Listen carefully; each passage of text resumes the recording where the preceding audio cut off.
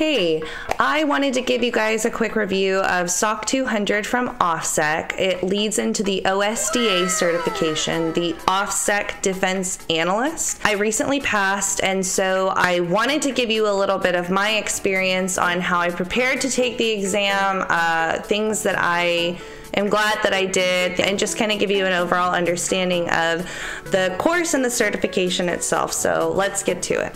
So in the course itself, OffSec has developed a curriculum that helps you identify red team or offensive security tactics that maybe an adversary would be doing on your system, and then turns around and helps you understand how you can see that from a blue team perspective. They go through event logs, they go through understanding how an adversary has done a certain process. They talk a lot about MITRE, and the beginning of the course is really geared towards getting beginners a basic understanding of how an adversary is going to get into your system and how to identify what they're doing and what they've done. And then there's a huge portion of the course that goes into your security information event management systems, so understanding how to filter through certain event logs, basically breaking it down in a way that's easy and human digestible to see where the adversary has come in, rather than monotonously going through a bunch of logs and things like that. So for myself, I have both a defensive and offensive security background.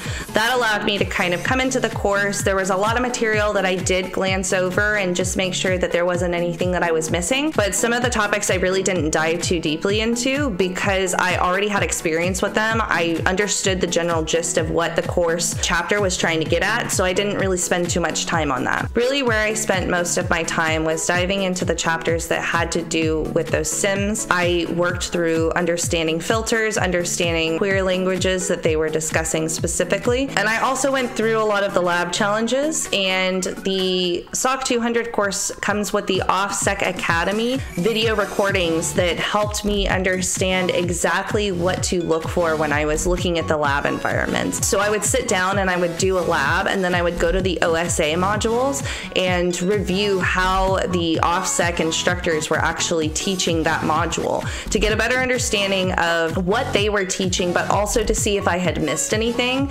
And that helped me get into that mindset of how to prepare for the exam itself. Truth be told, I really didn't spend a lot of time doing the labs. I think I maybe did them once or twice, with focusing on the major labs that I knew would be most closely related to the exam. And then prior to the exam, I wrote down some things that I knew had come up very frequently in my lab experiences and in the OSA modules. I kept that on me when I took the exam so that I could create a better flow of how I was tackling each stage of the exam. I can't really speak much to the exam itself, but I really enjoyed it. I thought it was the perfect amount of difficulty for the course itself. I didn't think it was too challenging, but I also didn't think it was an easy pass. I started my exam at 10, took a quick lunch break for about 10 minutes at about 1 o'clock. I had another small break towards the end of the afternoon, and then finally I took about a 3-hour break towards dinner time. I worked until about 11 o'clock that evening, then went to go to sleep until about 5:30, and then finally I ended my exam about 9:20 the next day. So that report was submitted Saturday morning. The following Saturday evening, I got my congratulations email that said that I had officially passed. It was pretty nerve-wracking waiting for the final result, because with this exam, it really hinged on the report itself and how you could articulate what had happened on the machine. But at the end of it all, I thought it was a great course. I thought it was a great exam. I really enjoyed it. I think OffSec did a really good job at trying to cater to a blue team mindset. I'm super happy I passed. If you like OffSec courses and or you're interested in taking a blue team certification / course, definitely check out the OSDA. I am really excited to teach it to you soon.